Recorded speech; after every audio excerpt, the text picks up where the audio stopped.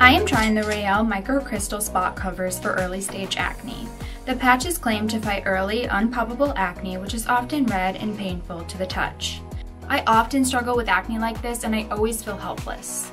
I try to use spot treatment, but the ingredients are usually for pimples that are already at their peak and not for ones that have yet to reach it, so I just have to sit back and wait while they brew. I actually bought these a few months ago so that I could catch a zit right in its tracks, but of course when I found one, it was 2 a.m. when I was doing my nightly overanalyzation of my pores.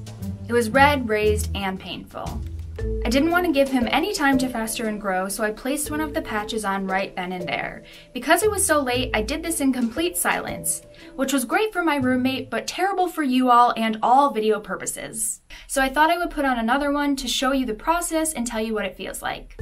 According to the instructions, you're meant to activate the microcrystals by pressing the spot dot onto the zit for 3 seconds and then leaving it on for 4 to 8 hours until it turns white.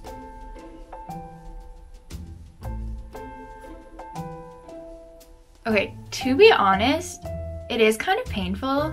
It kind of feels like thousands of tiny little daggers in your face.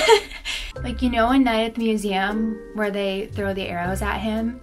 Like all the tiny little guys throw the arrows at him and they don't really hurt him, but that's sort of what it feels like. So you rub it for a few seconds and that's really it. And then you got your pimple patch on. And then they sort of dissolve, like it feels less painful as, you know, the goods dissolve into your pimple. Someone wants to be famous. Are you famous? Show yourself. Say, I'm famous. I'm famous. I'm famous.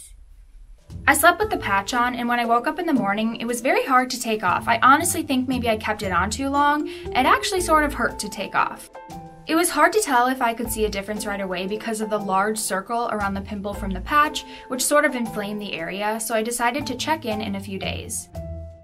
In a few days, the pimple was so flat. It continued to go down and get less painful and less red until it was completely gone.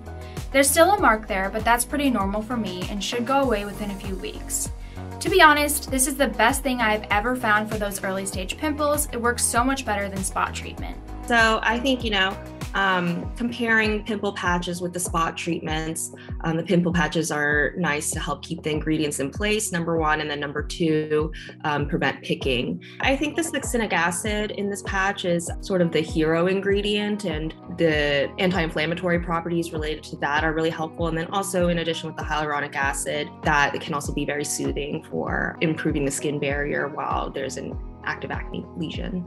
So what I see in the before photo is an active early pimple forming. So you have the redness, you have the central clogged pore, and then you also see that it's a bit raised. And then in the after footage, it still looks pink and you can see that, it's a little bit clogged still, but it looks flatter to me. So I think that's a good sign that the pimple is kind of stopped in its tracks, so to speak, and not going to erupt into something much larger. I do like to recommend pimple patches to my patient just in general, just because I do think it really helps to serve, as a physical reminder not to pick at their pimples. I think they're really beneficial.